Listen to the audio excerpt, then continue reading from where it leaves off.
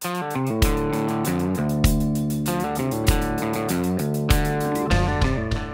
name is Danielle Rabadi and I'm a civil engineer for Hamler International.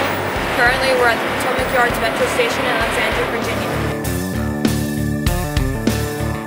As you can see behind me, we have the train station built for the most part. We're working on our finishing touches and any of the self-performed work that we're still going on.